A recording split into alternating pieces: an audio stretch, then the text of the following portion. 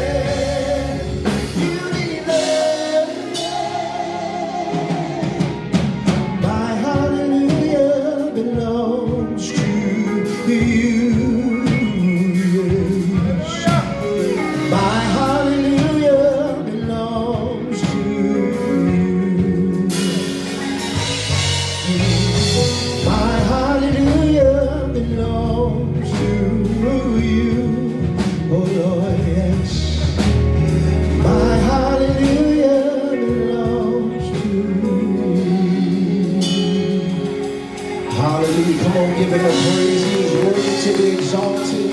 Come on, he is worthy to be glorified in this place. He deserves all the praise, all the honor. It belongs to him.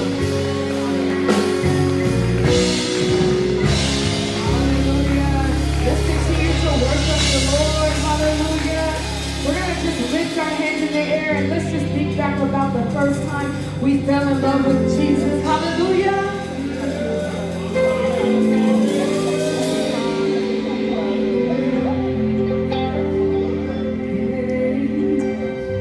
Set a fire down in my soul that I can't contain, that I can't control. I want more of you, God. I want more of you, God. Set a fire down in my soul that I can't contain, that I can't control. I want more of you, God. I want more of you, God. Set a fire down in my soul that I can't contain, that I can't control. I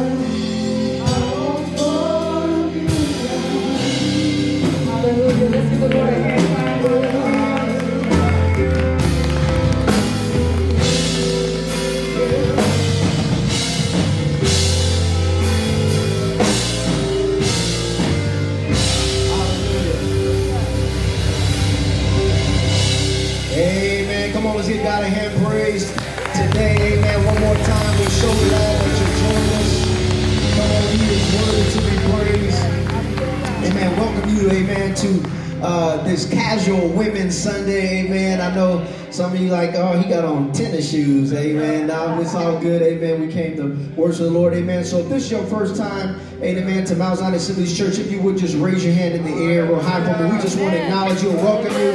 Come on, Mount Zion, let's welcome them, amen. Amen. We're so glad that you joined us. Glory, hallelujah. So glad that you joined us.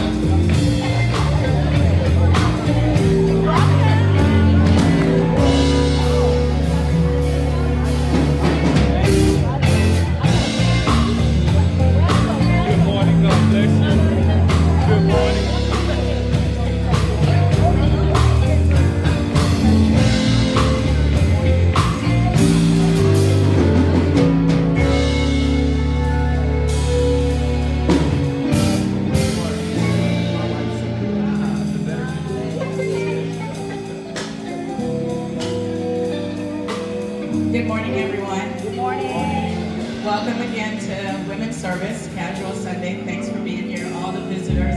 Dr. Perkins, thank you for coming, and your staff, thank you for being here.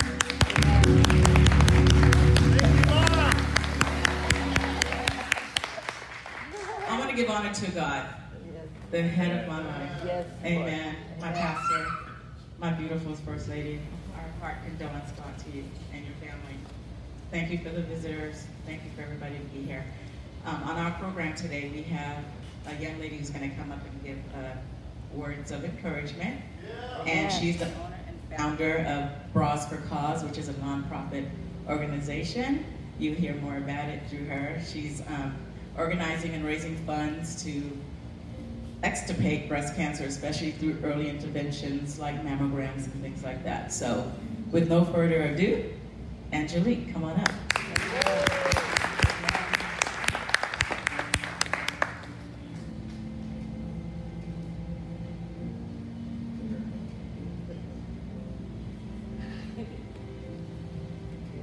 Good morning, everyone. Good morning. Good morning. It's so good to be up here today. I give honor to my pastor and First Lady. Thank you guys for the opportunity for me to even be up here. So my name is Angelique Smith, and I am the founder and owner of Bras for Cause Fresno. And one of the main things that we do is we celebrate women that are fighting breast cancer, or they are survivors of breast cancer. We want to celebrate those women while they're here. We want to give them their flowers while they're here. So I'm going to go into my words of encouragement. This is something that I stand on anytime when it's great or when it's not great. So Philippians 4:6, it says, be anxious for nothing, but in everything, by prayer and supplication, with thanksgiving, let your requests be made known to God. 7, and the peace of God, which surpasses all understanding, will guard your hearts and minds through Christ Jesus. Now, this is very important to me, and I feel like this should be a very important instruction to you guys, because in this world with all this chaos, we think about our past, we think so far in the present, and we get anxious, and that's where the depression comes and all this other things that comes that just try to weigh you down, try to put weights on you. But God said, be anxious for nothing. Amen. So it's our job to be present and take it one day at a time, and understand that with everything that go on, that we walk by faith and not by sight. Yeah. So that means as we take our step, just be confident that God is going to unfold the next instruction. Amen. See, a lot of things I've done, I had no idea how I was going to do it. I had doubters, I had naysayers, but I took that step of faith because I know what my God said. And through that, so many great things, and I don't mean to cry, but so many great things has happened. Amen. So I want to leave you with that word of encouragement to stand on that word.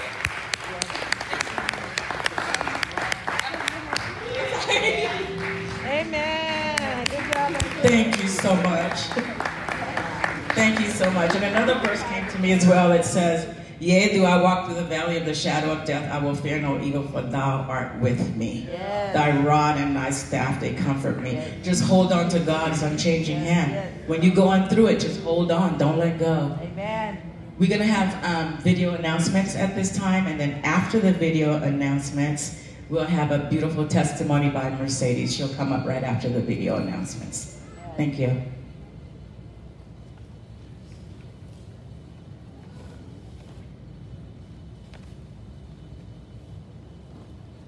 You can join us live on Facebook every Monday at 12 p.m. Also, we have prayer in the evening on Mondays and Wednesdays from 5:45 to 6:15. Join us for our breakthrough prayer. Bandit Brothers Men's Ministry is focused on building men and building lives. Men, join us every fourth Saturday of the month as we engage, empower, and encourage one another. See you there. Hi, I'm Sister Tony. I'm the auxiliary leader of our missions department. Our missions department serves our community by providing free groceries to help meet the needs of people. We meet every fourth Friday from 6 p.m. to 8 p.m. We can't wait to have you. The Sewing Ministry meets every third Saturday of the month. For more information, please see Sister Maria Ford. My name is Tina Simmons, and I am a member of the Outreach Ministry. Our main purpose is to win the lost at any cost. For more information, see Brother Calvin Simmons.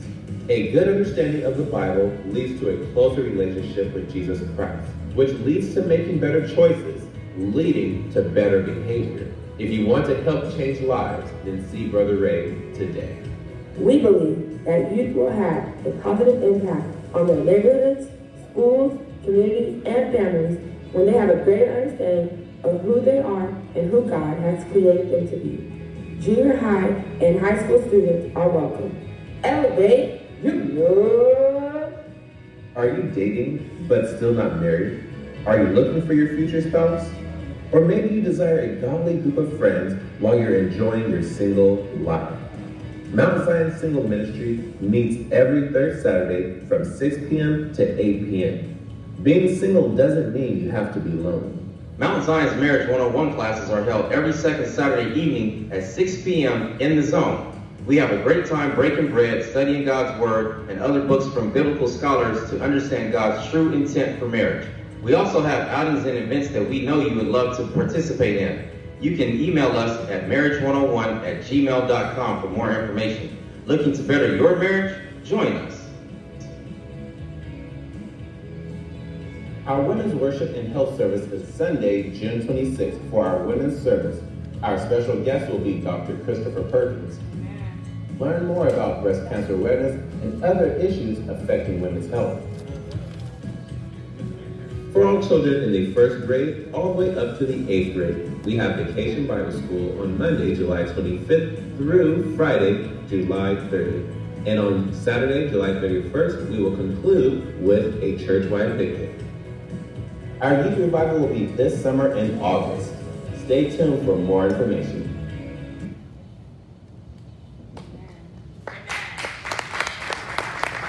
Good morning, church. Good morning. Good morning, family. Good morning. Can't tell I'm nervous. I think we're honored Pastor and First Lady. I love you guys so much. Congratulations, Tati. Yeah. Well, you in here somewhere. Congratulations. Did you guys know she's Miss Black Fresno? Woo! She's Miss Black Fresno. Where's she at? Okay.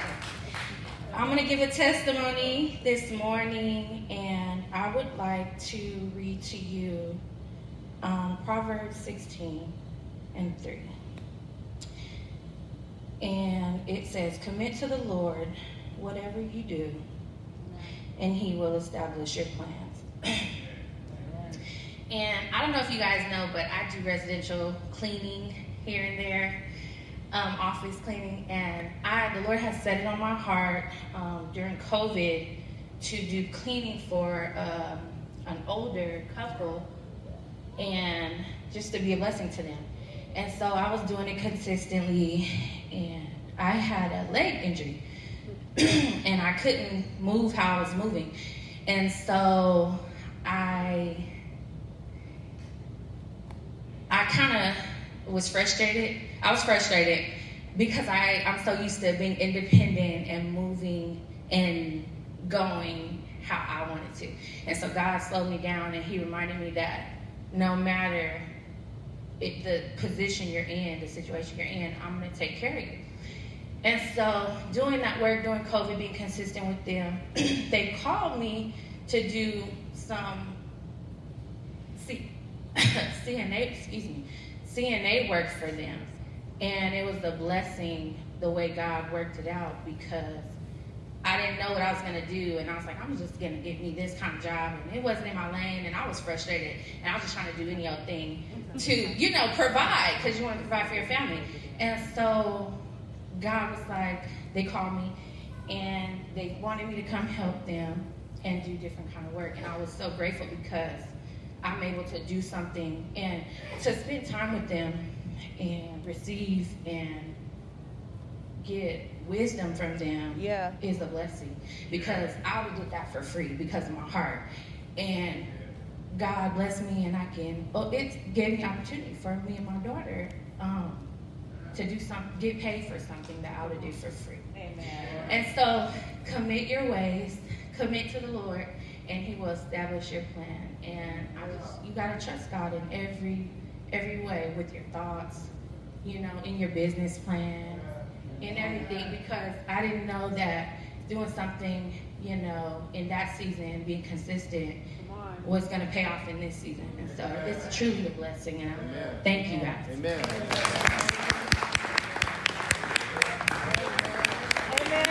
Thank you, Mercedes, for that beautiful testimony. And I am on one of the auxiliary groups here at Mount Zion. It's a senior ministry, and Mercedes joined with the senior ministry, and just to watch her interact with the seniors, I've watched her, and it's just the compassion that she had in her heart for the seniors. It's a blessing, so thank you for that. Amen. Next on our list, Kishana. We're going to do offering at this time. Amen. So bring your blessings to the Lord, and you will be blessed 100-fold. Amen.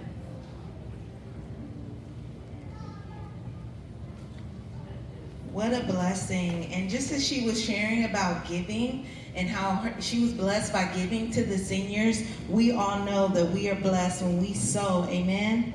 So I'm going to read a quick scripture to you. 2 Corinthians 9:6-7 says, "But this I say, he that soweth sparingly will also reap sparingly, and he that soweth bountifully shall reap bountifully. Every man according as he has purposed in his heart, so let him give, not grudgingly or of necessity, for God loves cheerful givers." How many cheerful givers do we have today?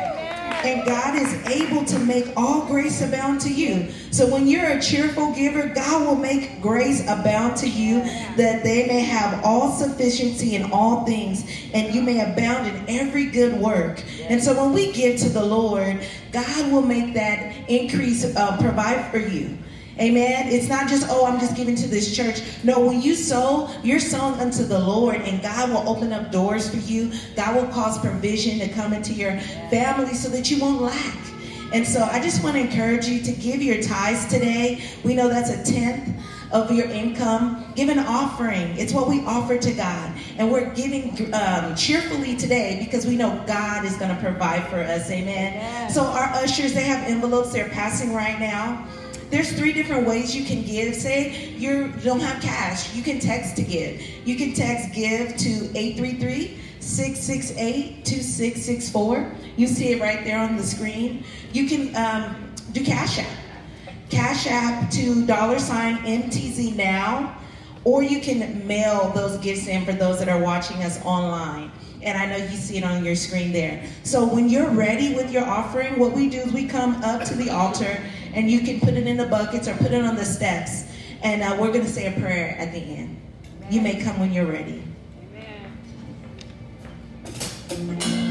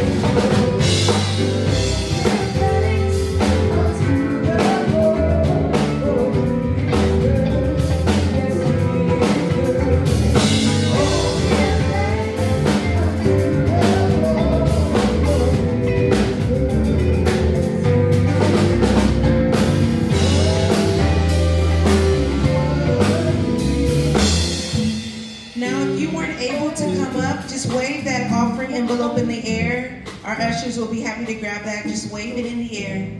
Now with hands of faith stretched to the altar, Lord, we thank you for every cheerful giver today, Lord God. We thank you, Father, that your word promised that you will rebuke the devourer for our sake. And we thank you, Father God, that our finances are covered by your power and your grace, and that you will bring increase as you promised, Lord God. We thank you, Father, for abundance. We thank you for every need being met, Lord God. We even thank you, Father God, for prodigal children coming back home. We thank you for reconciliation, Lord God. We thank you, Father, that every need, mentally, physically, emotionally, is met by the power of your blood, Lord God. We love you and we give you praise, and we worship you in advance for how you're going to provide for us. Now everyone say, see, go, grow, harvest. We'll see you real soon. In Jesus' name, amen. Amen.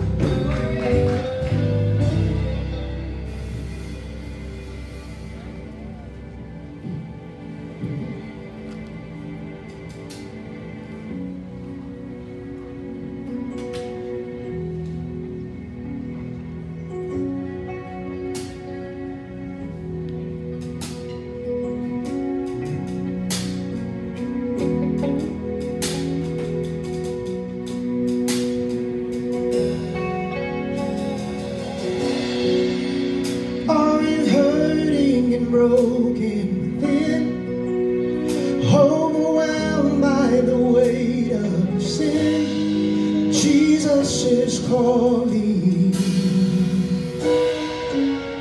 Have you come to the end of yourself? Do you thirst for a drink from the well? Jesus is calling.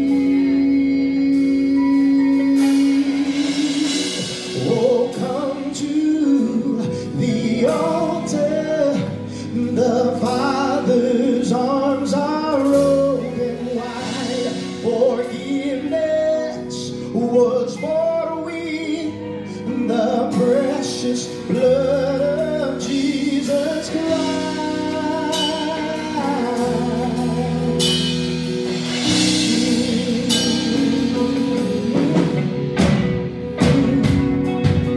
Leave behind your regrets and mistakes.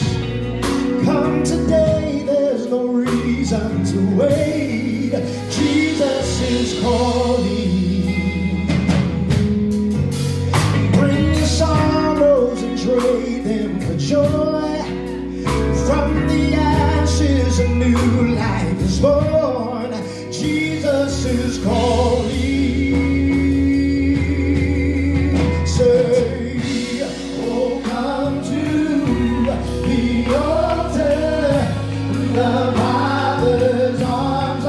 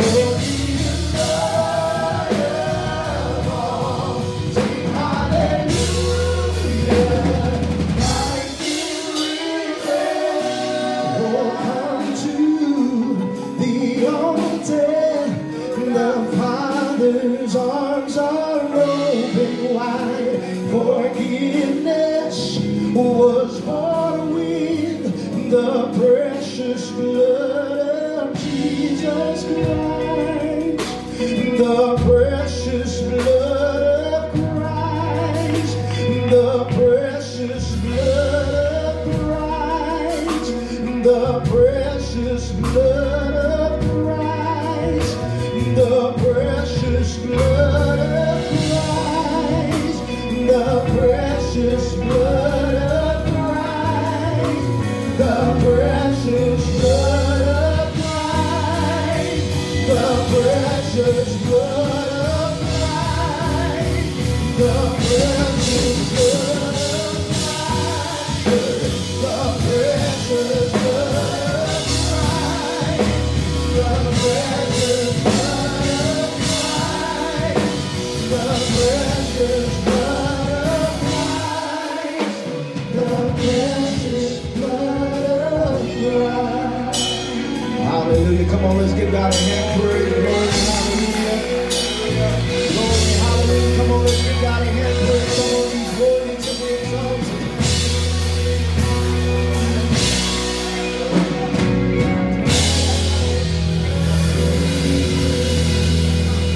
The precious blood of Christ. Thank you. It's good to see so many beautiful faces in the house today. Thank you guys for coming out and joining with us today. My old boss is here. I'm not going to start calling on names, but I do want to bring up Michael Mott so he can introduce Dr. Perkins. I've worked with him for many, many years at the Infusion Center. He is working with Dr. Perkins. He's the director of clinical research nursing. He has a big, long title. So. You forgot that I was your old boss too, remember? Oh, that's right. Yeah, I remember. Yeah. But I just wanted to acknowledge this one. No. Oh. I love Michael. Thank you, Laura.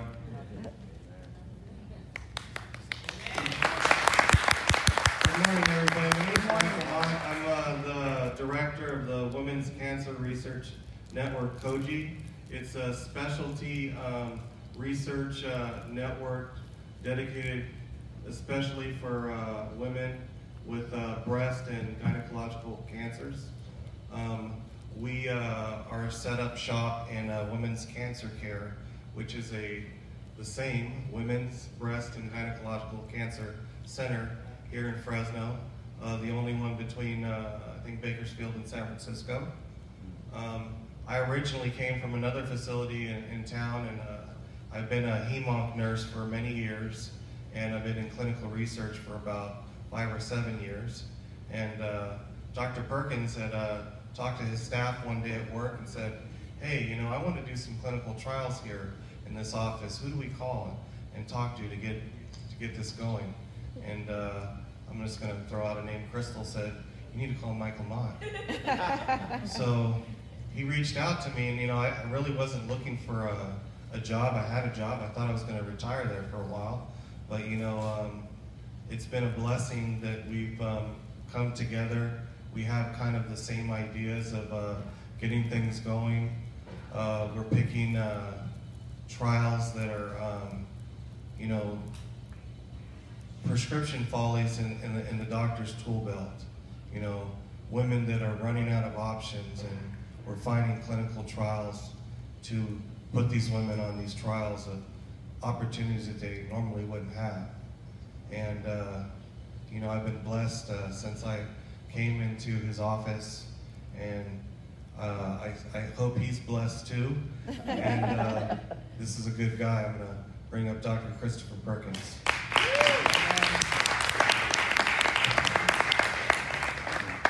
Thank you, Michael.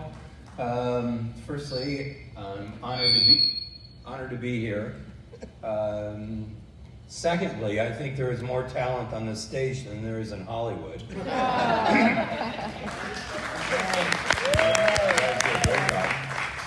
Thirdly, I don't know what you'd probably say, a dedicated Catholic. And when we sing songs that were written in the 1700s by a constipated guy from England. You know, it doesn't have this. Even Mike Mott said, we need to have this group at our church.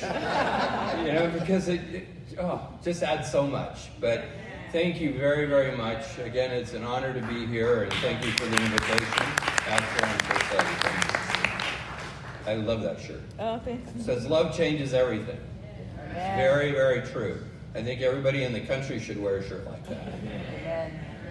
So today is Women's Day. And I say, bah humbug. Every day should be Women's Day. Amen. You know, because women are the core of society. That, you know, I've done nonprofit work in third world countries, and I've said to myself that a third world country could never evolve into a first world country without women. Because women always make decisions of what's best for society, what's best for their children, what's best for their family, and men make decisions sometimes what's best for their egos, or, excuse me, certain body parts. So, women shouldn't have a day, they should have a year. So I'm here to talk about breast cancer, and let me give you a little bit of history. I've taken care of women all my life. My mother had health issues. I was an only child. My mom was unwed, and I took care of her as far back as I can remember until she died. I think that's what propelled me into wanting to be a breast cancer specialist. For years I was a general oncologist, and the man came knocking on my door and said, here's where I want you to go, and that's where I went. So let's talk about what cancer is first before we talk about breast cancer. So we all have heard about cancer, and what is it? So I thought about this analogy driving here today, and you know, when God and the Holy Spirit got together and they said, you know, we've created Earth, now we need to put human beings there. But, you know, if we allow them to reproduce and reproduce and reproduce, and they never die, then we'll have an overpopulated Earth and they'll destroy everything faster than we're probably destroying. So, evolved cancer. And what cancer is that in your body, cells reproduce all the time. So when you cut yourself, you know, the wound heals up and it doesn't even look like you cut yourself. Well, that goes on internally. All your organs, your breast cancer, your breast tissue, intestines, lung. So these cells die off and they're reproduced by new cells. We call that cell division. And the way I could best to think about it is that the cell is like a Tesla factory. Those cars are going down the production line, and everything is hunky-dory. Every once in a while, a car gets pulled off because they miss quality assurance, but the cell and that production line continue to work. What happens in a cancer cell is that production line, the car goes veering off the production line, halts the production line, screws everything up, and they have to close the factory. Well, in cancer, what happens is that instead of closing the factory, that factory continues to make bad cars. And that's what cancer is. It starts to reproduce. These cells that are bad cells start to reproduce and reproduce. So let's talk specifically about breast cancer. So to understand breast cancer, it's important to understand the anatomy of the breast. You know, you have the lobule, or the area that makes the milk. You have the duct that brings the milk to the nipple. And for, again, visualization, it's like a tree, that the branches of the tree are the lobules, the trunk of the tree is the duct, and it leads the milk to the nipple. And again, those cells are going through active proliferation or division. Well, for some reason, we'll get into the causes in just a few minutes, that cell starts to go haywire and produces cancer. Just as lung cancer, any other cancer, the cell goes haywire. And it reproduces until it's either picked up by mammogram, which hopefully it will be because that means it's detected early, or it's picked up by palpation. So I'm going to ask you, there's a kind of a mixture of people in the audience. Who's over 40 in this? Raise your hand. Who's over 40? Males excluded. We're not talking to you guys today anyway. It's Women's Day. Raise your arm again, and your hands again. How many of you have had a mammogram within the last 12 months? So maybe 60%, 70%? And I realize COVID has kind of put a wrench into things. And that's too bad because there's been data produced now indicating that because of COVID, women will present with more advanced cancers. Oh, wow. So we need to pay attention to that. So let's talk about breast cancer in the Black population, because that's why we're here. Not only talk about clinical trials, but what does it mean for the Black population? Unfortunately, for whatever reason, and we'll get into some of the reasons in a minute, African American women present with more aggressive breast cancer in more advanced stage. Why is that? The more aggressive cancer probably relates to genetics in some form or fashion. The more advanced stage usually is multifactorial. Number one, genetics, and number two, access to care, and number three, the philosophy of the woman. And let me expand on that because that's not quite as evident. So women in general usually think about their kids first, the house second, and the husband third. Maybe the second and third get interchanged. But they don't put themselves first. And until the woman in the healthcare arena puts themselves first, they will continue to present with more aggressive disease and more advanced disease. And so what I do is I petition the women who haven't had their mammograms to put yourself first, because you have to be here for those other two reasons, the kids and the family.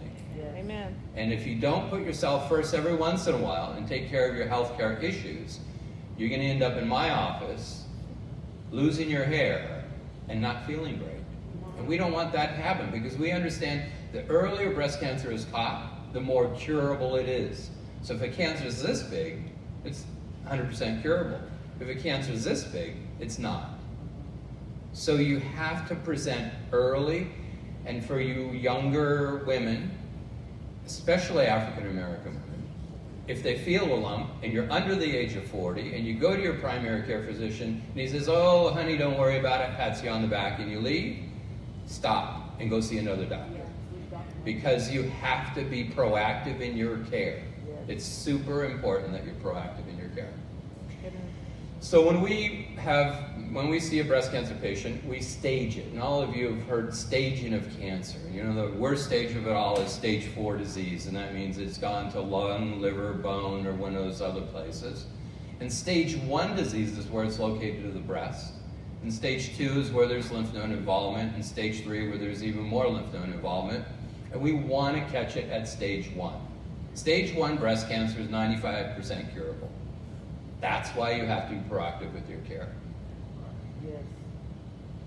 Let's talk about causes of breast cancer. You know, for the most part, we don't know the cause of breast cancer. We just don't. And that seems weird. You know, if you're a cigarette smoker and you present with lung cancer, those are easy dots to connect. Cigarette smoke and lung cancer go hand in hand. But we do know that there are certain variables to the causation of breast cancer. Number one, obesity. And the reason why this occurs is that there is constant stimulation of, you've all heard of insulin before. Insulin drives down blood sugars, where there's constant stimulation of these growth factors in patients who are overweight that cause breast cancer. So a word to the wise. Second, alcohol. And this is very interesting. We know that alcohol probably causes breaks in the DNA or the genes of the cell. And you don't want breaks in your DNA because that's what causes cancer. So alcohol.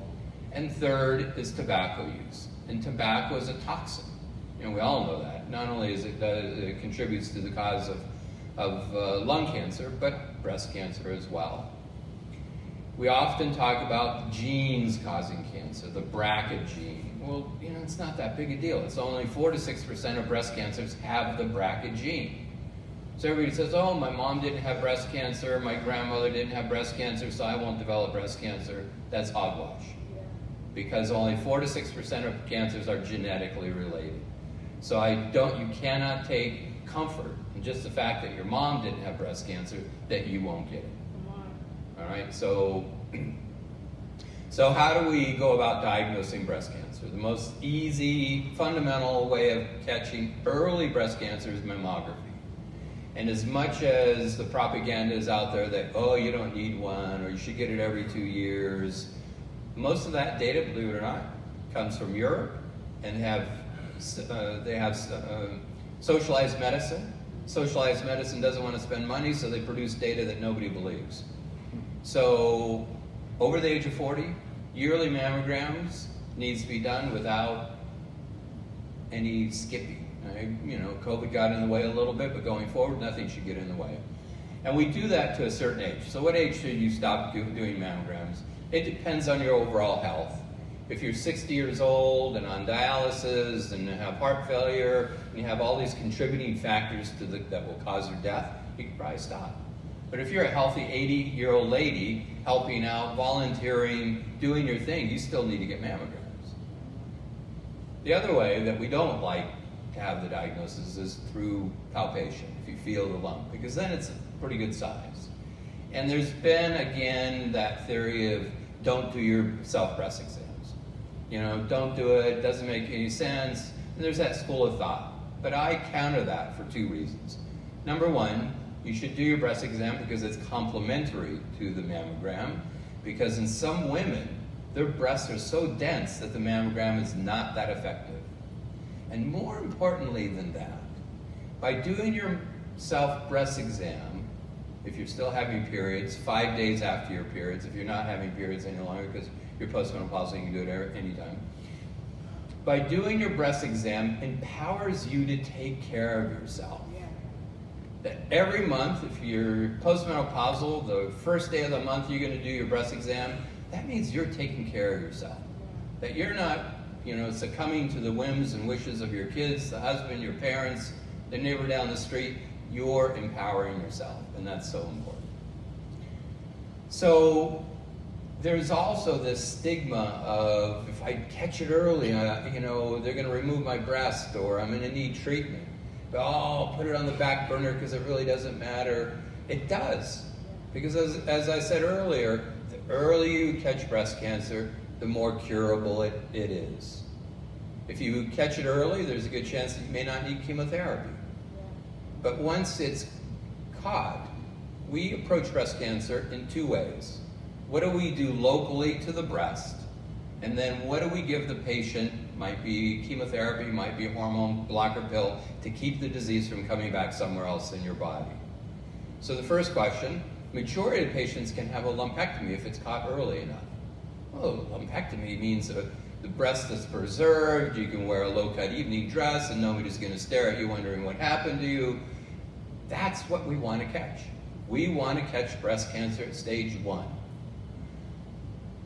So a lumpectomy, if the cancer is too large, now what we're doing is giving chemotherapy before the lumpectomy to shrink it down so we can do a lumpectomy instead of a mastectomy.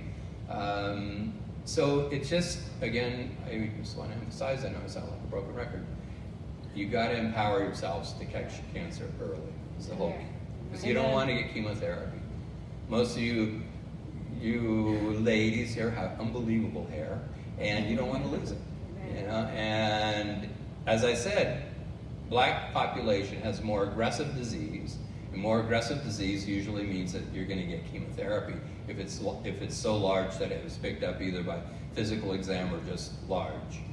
So be proactive with your health. The other thing that's important is follow-up. You know, taking good care of yourself. There was a recent article published that looked at patients who had breast cancer, if they exercised, had a low-fat diet, which low-fat for all of us has different definitions. Maybe you mean skipping McDonald's 1 week or other, but low-fat diet is less than 20% of your calories and fat. So there's tons of apps on nowadays that you can download and start inputting what you're eating, and you'll be blown away by how much fat is in your diet. You'll say, I have to make a change here. So low-fat diet is really important. Exercise, getting 3 hours of aerobic exercise a week. That means not taking the poodle out and the poodle peeing every 5 feet and you're walking really slow. Aerobic means huffing and puffing, getting your heart rate up. And last but not least is low alcohol, no more than 3 drinks per week. So again, it's just getting involved in your care and being proactive with your care, because don't we want to live a long time? Yes. You know? Don't we want to be here for our kids and grandkids? This morning I woke up to my son holding my granddaughter, I mean, those moments are incredible. Yeah. Yes. Just incredible. Yes. And for a guy that has heart disease and a guy that has cancer, I'm going to be around for a while. Yeah. Yes. So, you know, you have to be proactive with your care. Yes.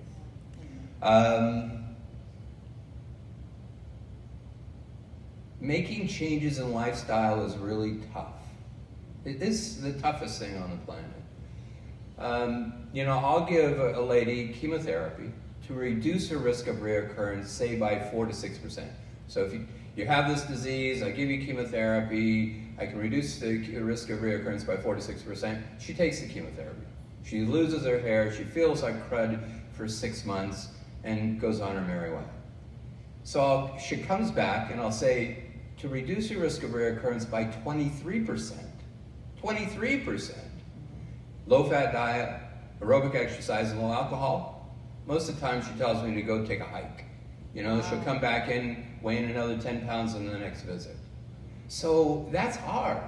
You know, it's hard for us as the oncologists because, you know, I pour my heart and soul into my patients, and when there's not that collaboration, it gets frustrating. Yeah. So you have to collaborate in your health because nobody else will. Your husbands don't, your kids won't, you know, your parents might, you know, tell you, oh, you got to do this, do that. But you have to be proactive. And you guys are the worst with being proactive with your own selves. So we've come a long way, and we're going further with the cure of cancer. We've started Women's Cancer Research Network. We're the only women's cancer research network in the United States, run by Mike Mott and his team, a phenomenal team of people. And we're passionate about coming up with better drugs to cure cancer. We have 3 trials open. We're going to have several other trials opening up over the next few months to get closer to the cure. So I want to throw out an idea to this audience. You know, you have women that are engaged in breast cancer, and through health organization within your church, is to maybe have a women's health network where you start, you know, making sure that each one of you over the age of 40 gets mammograms, and calling each other up and say, hey Mary, did you get your mammogram? I was assigned to you this week by the pastor because he's concerned that you're not taking good care of yourself. So I would ask you to form maybe a women's health ministry where it's a prevention ministry. Not once you have it, you go take care of them, you bring them food, but something, there's nothing better than peer pressure to make you perform. So I would ask that you might want to consider doing that because it has to start at the grassroots. It can't be Congress or the president telling us what to do because we never listen because we don't trust them. It has to be within our close organization. And so I would ask you to think about that. You know, the pastor and I were talking about what ministries he had before the talk today, and you know, you might want to consider doing such a thing. So, Amen. Amen. I like questions and answers, and I don't want you to be bashful. The pastor said, well, they might be bashful. I said, no way. So I have to tell you this one thing. So I've always loved to sing, but I'm a white guy. White guys can't sing. I was on my treadmill, this is many years ago, in my house, and I had Michael Jackson on my headphones, and I was singing at the top of my lungs. And my kids get out of the car, come into the house, come running up to where the treadmill was, thinking somebody was murdering me. So, anyway, questions. Why don't we do questions? There's a mic that will be passed around. Hi, good morning. I wanted to know, like, what qualifications do you need to have to qualify for one of your trials? Oh, good question. These trials deal with different stages of breast cancer. So we look at stage, we look at the type of cancer. People ask me, how can you do just breast cancer only? And I tell them breast cancer is 1,000 diseases in one. So there's pretty strict criteria in each one of those trials. Breast cancer, sometimes it's related to stage, the characteristics of the cancer, how aggressive the cancer is. Does it contain certain genes within the cancer cell that we're trying to go after? What about like the insurance part? Like as far as what insurance do you guys take? Well, clinical trials, the nice thing about clinical trials is most of the cost of the clinical trials paid by the drug company. So there's none. Also, the drug companies have a fund to help pay for transportation to our office. So you're running into problems with transportation, there's funding for transportation. So, you know, everybody thinks, well, how can I go on a trial? And the best part about it is that you don't have to go to Stanford or UCSF, because our Women's Cancer Research Network is in conjunction with Stanford Research. So the same clinical trials that we have, some of them Stanford doesn't even have, and vice versa. But that we're co-partnering Stanford and Women's Research Network. Yes? Do you have to tell me where I can get a shirt? Oh, I'll give you the website. Okay, perfect.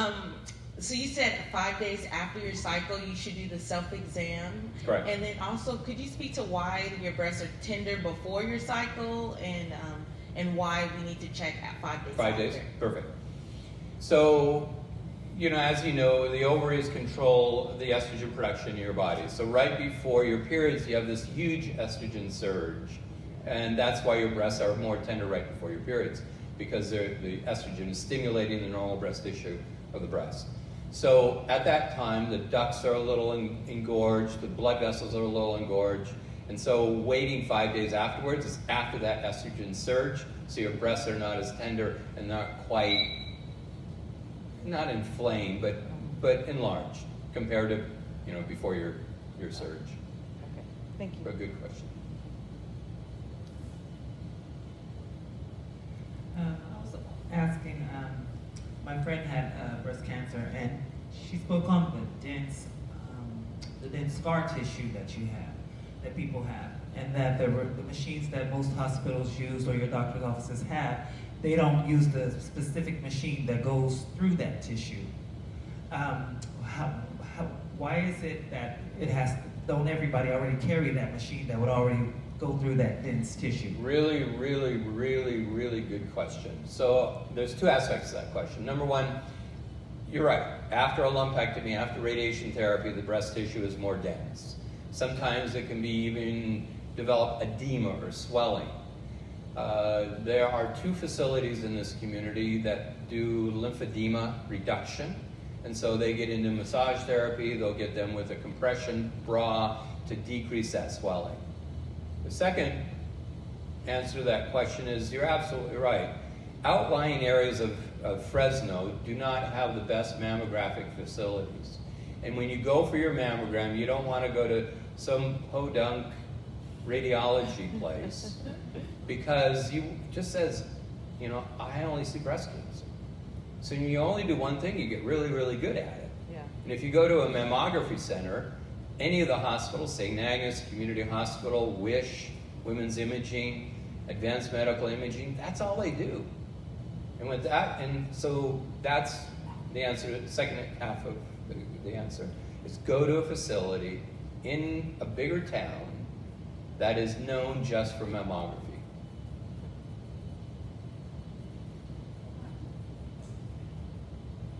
I wanted to know if someone got diagnosed with breast cancer and they were doing chemo and surgery all in 1 week, would that be kind of scary? You know, we normally don't do that. We usually wait because, you know, chemotherapy suppresses the white blood cell count, and you don't want to have a low white count when you're going into surgery because you need to fight infection. So we usually wait anywhere from, depending on the type of chemotherapy, 2 to 4 weeks after the last chemotherapy to do surgery.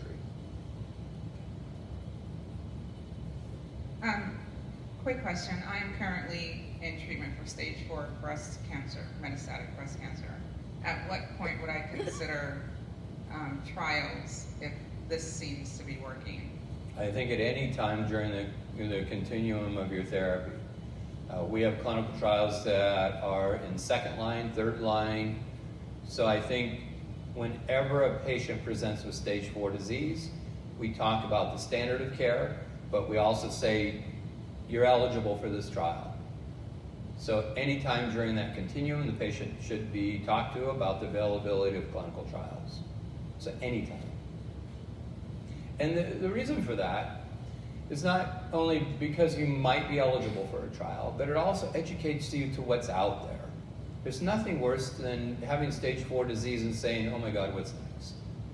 You know, having an option to knowing what's next really is a relief. And so, again, education is power. And, you know, when you develop a disease or any time in life, you want to be powerful by knowledge. So. Let's see if she has as beautiful a voice talking as she does singing. Hi, thank you for all the awesome information. I wanted to know, other than like checking for a lump or getting checked by the machine, is there any other signs that that one has said that they've had to that? Also for people under 40, young ladies under 40, are there signs? Because I have heard of What you guys Google? Great questions. You must have. So a couple things. Not all breast cancers are palpable. Sometimes you can have inflammatory breast cancer, and that is redness of the breast. Almost looks like an infection. If some of you have had mastitis when you're nursing your kids, it looks like that. Also, any skin changes over the breast that look different. Any contour changes. You know, you've had breasts here and now this breast is pulled up here. Or nipple discharge. So those are the other non-palpable, non-mammographic things that you should check for. Yes? Can you address the grades of breast cancer? Grades? Absolutely. So we talked about stage. Stage 1 is located in the breast. You know, stage 4 is where it's metastasized. Grade is what it looks like under the microscope. How aggressive is it? Grade 1 is slow growing, usually doesn't metastasize. Grade 2 is a little bit more aggressive. And grade 3 is the most aggressive. And that's why I brought up that, you know, African American population can present with more grade 3 cancers. Not so much, and also advanced stages for the reasons that we talked about. But that's how, when the pathologist looks at the cancer under the microscope, he'll send us back a report saying, well, this is grade 1. We don't get too pumped up over that. It's curable. It's manageable, usually with hormone blocker therapy, not chemotherapy. Grade 2, 70% of breast cancers are grade 2, where it's not super slow growing, nor is it super fast growing. And grade 3 is the fastest growing. Again, great question. Hi, Dr. Hergens. Mine related to what was asked earlier regarding the scarring, and because women of color also develop keloids, and the keloids can be painful, or they can be itching, or so. Are there specific organizations or doctors that would work with someone that had keloids because of the surgery? I usually refer the keloids back to the plastic surgeon, because there's some things that the plastic surgeon can do. He can obviously pray and hope that if he takes out that keloid that it doesn't reform again. They can inject it with steroids, which helps. We've done low-dose radiation therapy along keloid formation. Not a great idea. I've maybe done it once or twice in the 200 years I've been doing this. But most of the time I send them back to the surgeon to have a re-excision of the keloid. But a lot of times we don't like touching it, because even with the re-excision it can make it even worse. So it's a tough, it doesn't happen often, but once enough.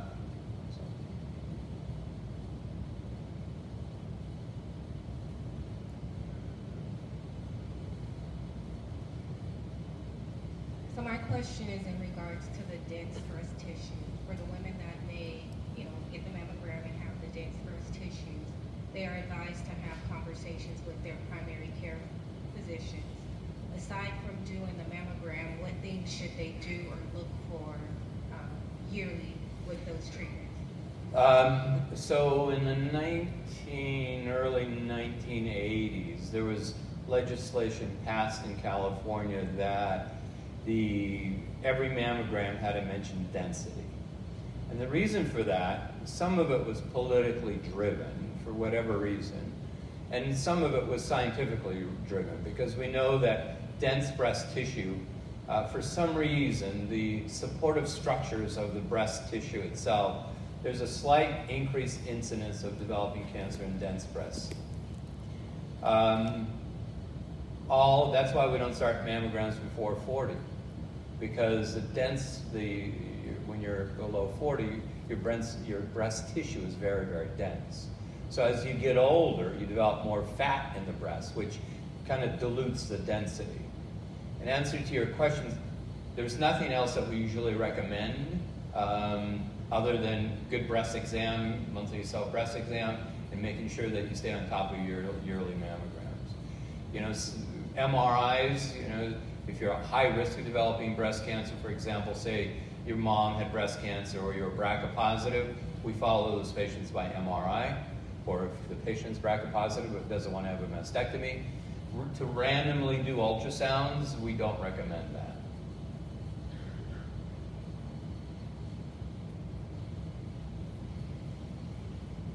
No questions from the guys?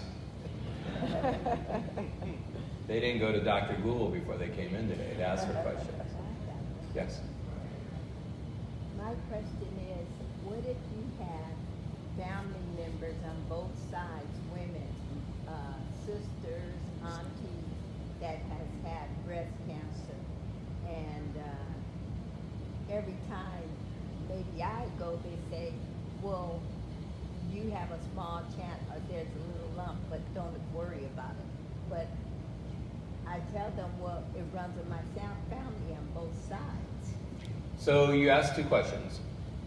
One is, what happens if you have a ton of family members with breast cancer? Somebody in there should have been BRCA tested or genetically tested. Genetic testing, 7 years ago, was $5,000. It was such a ripoff. There was only one company doing it. Then, you know, thank God for capitalism, and a bunch of people come in and start competing, and now you can be BRCA tested for $350. Almost what it costs you to fill up your tank of gas these days. So if you're curious, get tested. You can go to your primary care, your gynecologist, and say, you know, send off the request to Quest, I want to be BRCA tested. So, you know, I think it's really important because, you know, especially I think more so in the Latin American population, they don't like to talk about their health. You know, they shove it under the carpet again because, you know, it's the family and the kids and the parents and everybody else that they have to take care of. So, you know, just ask. If you want to be BRCA tested, you know, they've recommended now that everybody with breast cancer be BRCA tested. I think it's a little bit of an overreach, unless there's family history to indicate that you should, or they're under the age of 40. And the other question you brought up, what happens if you present with a little lump? And again, it gets back to what I said earlier. If you present with a little lump and they do a mammogram, and you know that it's new, this is a new thing. You go get your mammogram, they pat you on the back and tell you it's okay. You go back to your primary care physician and said, oh, your mammogram was fine. And unfortunately, most days now, primary cares don't examine patients, which drives me crazy. And he or she pats you on the back, you need to see another physician. Because if you find a new lump, it needs, the only way, nobody can put their fingers on a lump and say, oh, this is not cancer. Maybe, but us humans cannot do that. The only way you can diagnose cancer is to get tissue, put it under the microscope, and have the pathologist tell you it's benign or not. You can't do it with your fingers. Mammogram can say, yeah, this looks suspicious, needs to be biopsy, but you know, it's up to the pathologist to tell you whether it's cancer or not a physician's finger. Good. How's the Mediport put in? Good question. So patients that require chemotherapy, there's a device that the Department of Radiology, some surgeons still put them in, surgeons in outlying areas, but the surgeons here in town, for the most part, are not doing it. So the Department of Radiology makes a small incision, puts this device in underneath the skin, so we can, put a needle through the skin into this device to draw blood and give chemotherapy. You can swim with it, bathe with it, travel with it. You barely see it. It's almost like a little bubble underneath the skin. But a great idea. I mean, we do a lot of ports because we're not into torturing our nurses or the patient by, multiple sticks, and, a lot of patients have bad veins. Yes? Okay, I heard you say once a year for exam.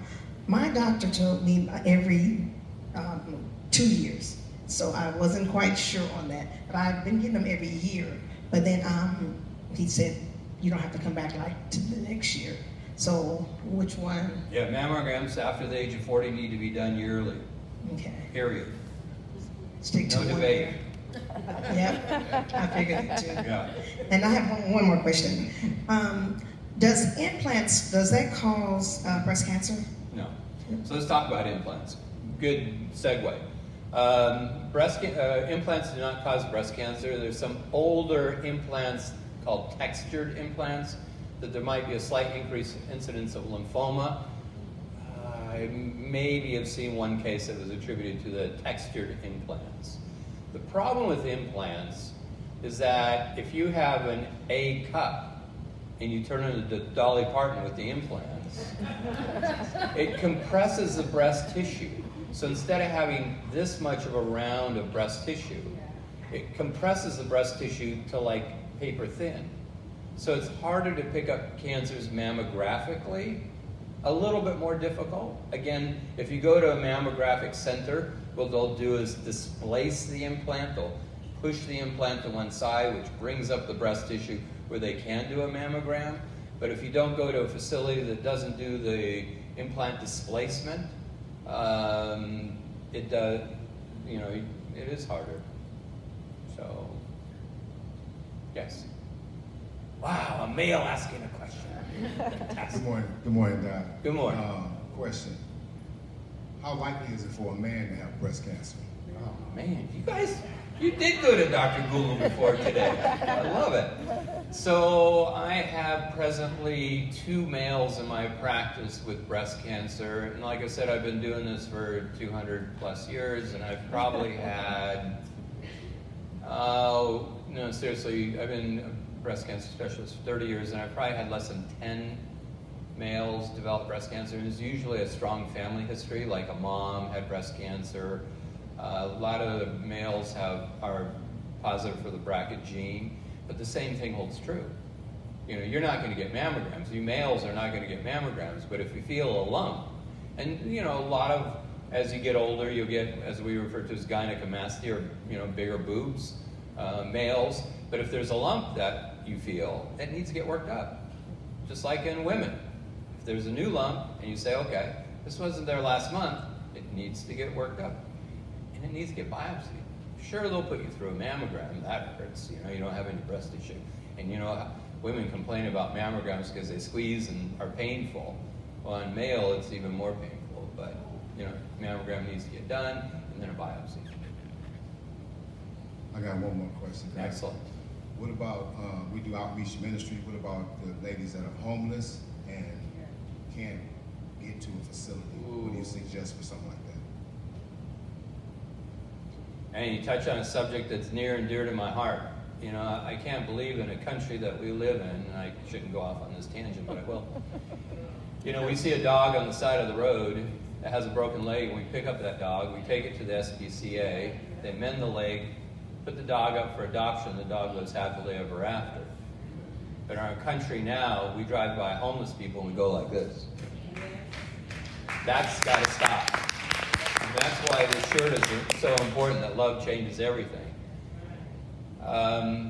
There are certain programs that the homeless women can apply for. Michael, do you have? No. It would be through community, through the indigent program. Yeah, probably a community hospital. Community hospital has an indigent program. That's a really good question. And you know what? I'll look into that and give the pastor a call and give you the answer. I'm embarrassed to say I don't know. I mean, in our office, we don't refuse care to anybody, unless, you know, they don't treat my staff nice. But, you know, so for us, I've never had to put my head in that space, but I'll look into it. Yep. So, yes. Leading with that, I know you talked about. Thank you. Leading with that, I know you talked about like eating, you know, healthier foods because we like, you know, our butter and stuff. Yeah. But that's okay. But in moderation. But what are some quick options or access for those who don't have the option of getting like healthier foods, like you know, fruits and veggies? I know that there's programs for like women with children, but other, you know, because going to the drive-through to get, you know, nothing's really cheap that more, but to grab something is an easier option than trying to buy a meal for some people. So do you have any resources or something that maybe you could provide later on where to get healthier foods or diets that you should go towards to avoid the fatty foods? Yeah, again, you guys are stumping me with these last two questions. You know, I could probably through the food bank, you might be able to touch base with them to see if the food bank has healthy eating options. It's all about, you know, I love butter. Yeah. I mean, butter is like, to exist without, yes, Mike. Melissa has classes with ICS. Okay. ICS? Yes, it's they refer for like TPN and whatnot. So there's like a nutritionist nurse that we have that can come and do educational things. So we could set that up. That's a really good question. Why don't we talk about setting up a nutritionist? Call me Laura. Yeah, where is Laura? Anyway, we could have a nutritionist come and talk to you. But all it is, I mean, like I said, you know, we went out of town this weekend and we were packing up food to go, and I was like, where's the butter? You know, but it's all about, you know, I do the Monday morning thing. Get out of the shower Monday morning, I look at myself and say, man, Perkins, you got to shut your mouth this week. And, you know, setting goals for yourself, and it can't be lofty goals. It can't be like, oh, I'm going to lose 20 pounds this week. It has to be where they're consistent. So every Monday morning, you weigh yourself, and you say, you know, I want to set a goal of losing a pound a week. And if you don't, then it means that you're not exercising enough or still taking too much calories in. And calories, you know, there are calorie-dense foods like butter, cream, you know, fast food is intensely calorie-dense. And you're absolutely right. I mean, you can cook a meal at home almost cheaper than you can to go to a fast food place. And all it takes is that shift. And you think, you know, I'm going to put olive oil on my vegetables today instead of butter. You think, oh, no way. But, you know, do that, setting goals for yourself. You know, that Monday morning goal of saying, you know, this is where I want to be. And it's a tough, like I said, you know, I'll give women chemotherapy to reduce their breast cancer by risk 4%, and, you know, they'll come back weighing, you know, 20 pounds the next visit, and they can reduce it by 23%. It's just that mindset, and it's really hard to break. Because, you know, our parents cook this way, our grandparents, you know, who doesn't love going to their grandparents' house and eating? But you know you're going to be gaining 5 pounds by going to your grandmother's house. But and it's also, more importantly, where's your beautiful daughter? You know, it's not for us. It's for our kids that we have to do it. You know, there's a rapid explosion of obesity in the United States right now. Rapid explosion. Part of it you can blame on COVID, but I think part of it is you have to blame it on our own narcissism. Yeah. You know, I'm going to do what I damn well please and eat whatever I want. You know, that's got to stop. Yeah, sure. You know, and it's just that, you know, but it's comfort food. For example, when I'm at work and stressed out and doing what I do, I stress eat. I wish I was the other way around. But, you know, we get into those modes where something isn't going right in our lives and we eat. Yeah. We're going a little off topic there, but. That was good. That was good. Well, it's hard. Habits are hard to break. And food is a difficult habit because there's so much. I mean, I can't believe it. You go to the grocery store and there's a whole aisle of potato chips. Nowhere else in the world is there a whole aisle of potato chips. Yeah. All right, we'll take one more question and then we got to cut this off. So my question is, for a person who is under 40 but has a family history of breast cancer, do you actually recommend them to start getting their screenings before the age of 40? Good question. I think it depends on a couple factors. Were those cancers genetically related? Did one of those family members have the BRCA gene?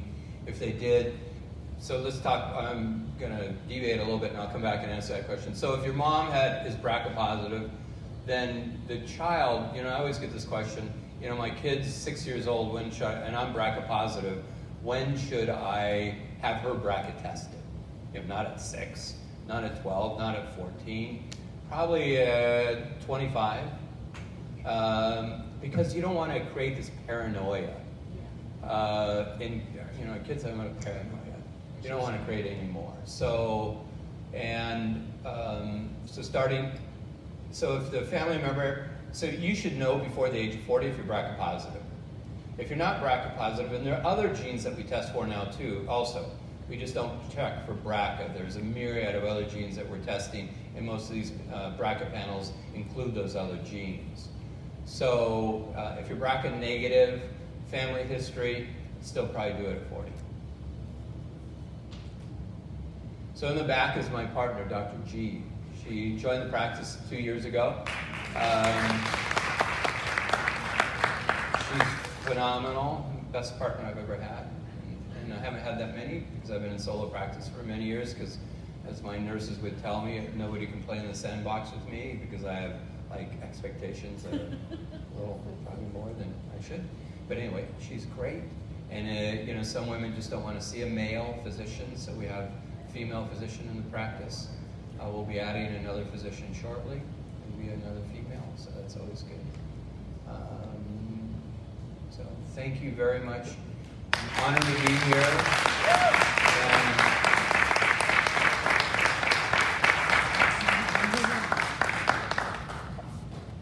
Wasn't that amazing? Thank you, Dr. Perkins. May God bless you. May his face shine upon you. Amen. And Dr. G, I did invite her to come up front, but she said she don't want to sit down. So that was a blessing. So, wow. First Lady, are you ready to give the message today? Amen. What a blessing. We're going to have our very own First Lady to bring a short message today.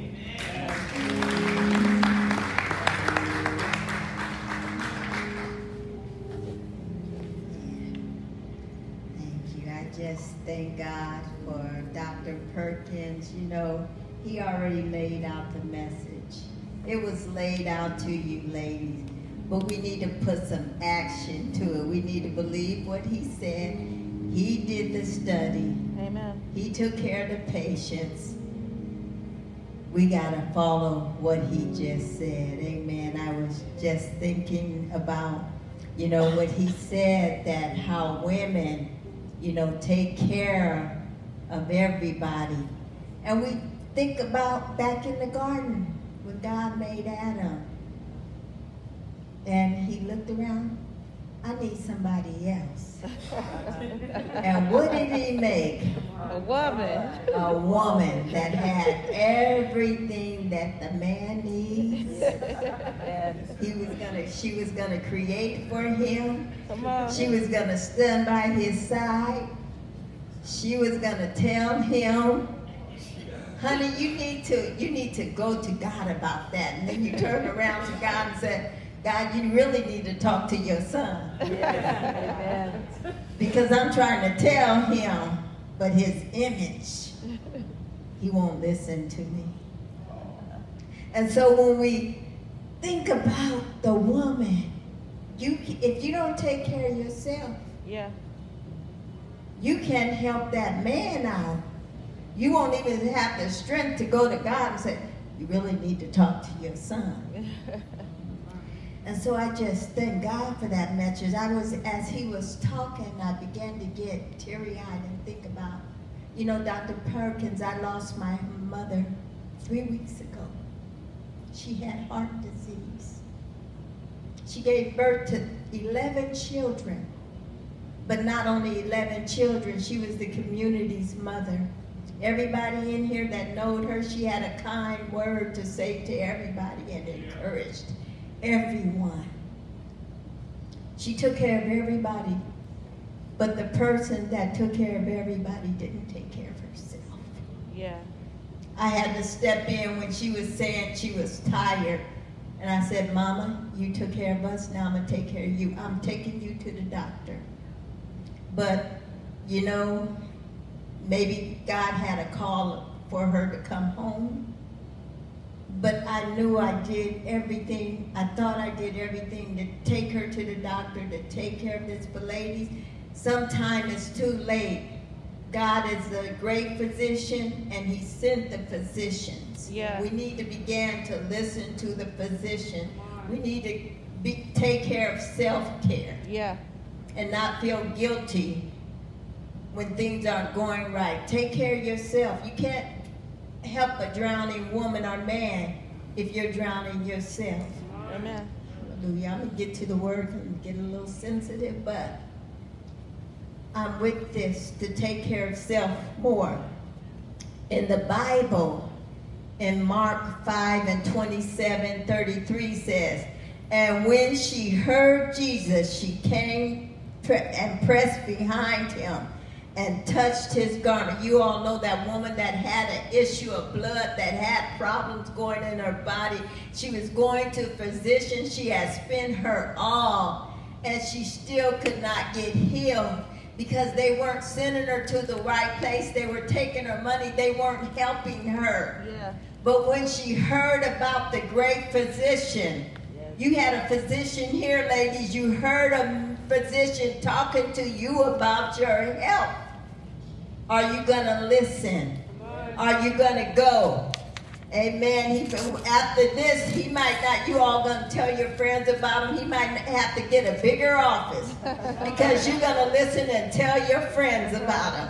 Yeah.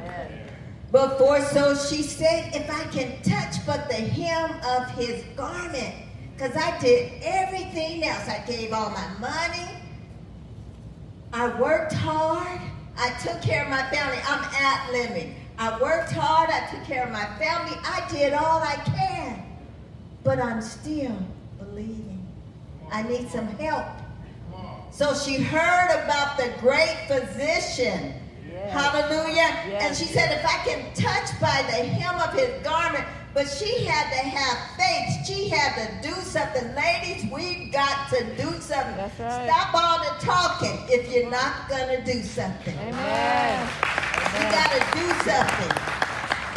Hallelujah. And so when she went and she touched his garment, go to your doctor. Yes. And when you go to your doctor, like she went and touched his garment, she was whole. Hallelujah. The Bible says there's a time and a season for everything in Ecclesiastes. There's a time to wake up. There's a time to be born. And there's a time to go to glory. But sometimes we're rushing our time to glory because you're not listening. Yes. Yes. We must begin to listen to what the physicians are telling us. What the nutrition are telling us. We got to be able to meditate, fast, and pray and stop. I know what I've been doing this week, and I talked to my doctor, eating comfort food because I'm thinking that's comforting me. But pounds are flying on me, and that's not good. Yes. Don't hurt yourself. Yeah. Because you're feeling down. You still got to take care of your body. But when she heard, let's get back to when she touched the great physician, he said, who touched me? And he knew it was thrown before him, that plague, that blood, that cancer, whatever you're going through. If you go to the great physician and go to the physician, you are going to be healed. And sometime the healing just will not come that way. But healing can be knowledge to your family. Yes. Healing can be a witness that I have faith, that I took care of my body, and my daughters and my sons will see that I've taken care of my body. I listened. Yeah. And I saved my generation. I changed my generation by eating all that butter on my biscuit and eating that gravy that causes heart disease. Yes. We've got to listen. Yes. When you want to go to 7-Eleven and get that big sugar Slurpee, is it good for you? I know it comforts you and it's cold, but is it good for you? It's not good for you. Hallelujah. Starbucks. I'm not talking against them, but they're making money off of you, but most of all, they're taking you too early. Hallelujah. Now let me close it up because he gave it. But I'm just back. I'm doing a sister thing. I'm doing a sister thing. You know how the sisters talk to one. I'm doing a sister thing. But when she heard Jesus, she had faith. Do you have faith? Yes. That your situation can be changed? Yes. Do you have faith? Yes. That your generation can be changed? Yes.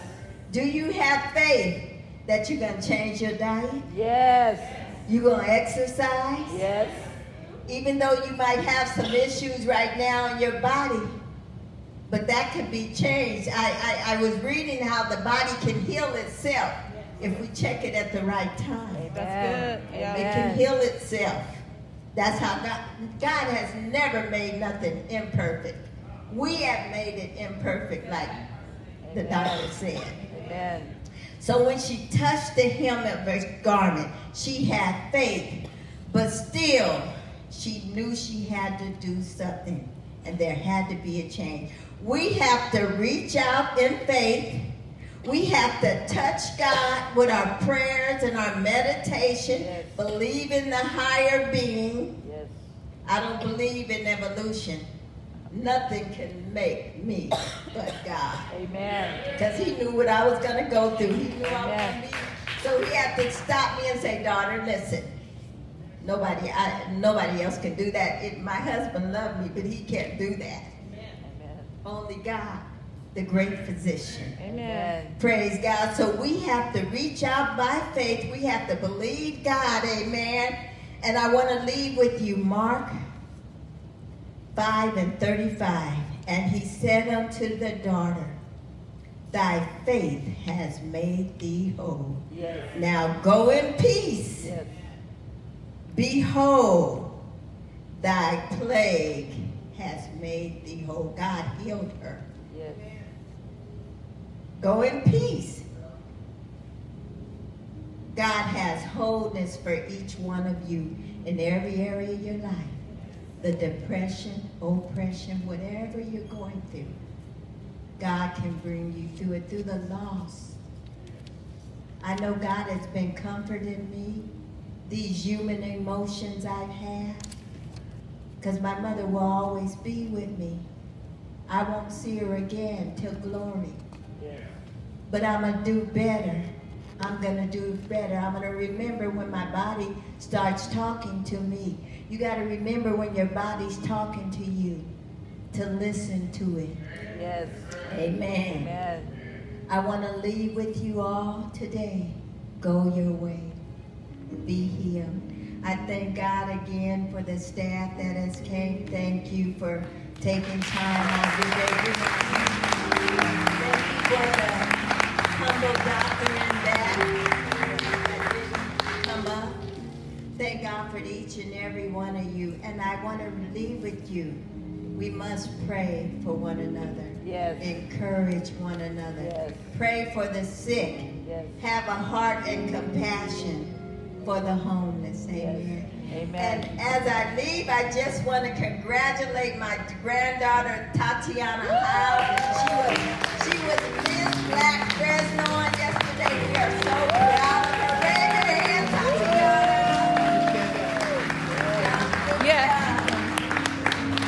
Hallelujah. I just thank God for that. You all be blessed. Have a blessed day. And thank you for all of your prayers that you are praying for us. our family, and we have another family that lost their mother. Can you stand up, sweetheart? One of you young ladies. Pray for the family. Reach back and pray for that family. Pray for those daughters. Hallelujah. Father God, Lord, you go forth and Lord, you touch them, Lord. Comfort them, heal them only as you can, Lord. Be with them, Lord. Let them remember what their mother has imparted to them, that they will go forth and believe. This will make them stronger. In Jesus' name, amen. Now shake someone's hand. Well, no, give them a fist bump, amen. No. Oh, amen. I am sorry, all standing. No. Give it to the good shot. Amen. Thank you. Praise the Lord. Amen. Wasn't that a powerful word? Real quick, sisters, support. Amen. Real quick, we are praying for you, Denise, Denisha, and Destiny, where we're going to lift you guys up. They recently lost her mother. We're still praying for you, Ramonda, and your family. So let's continue to keep them in prayer. But if you're here today and you've never accepted Jesus as your Lord and Savior, we can't leave today without giving you an opportunity to make him the Lord of your life.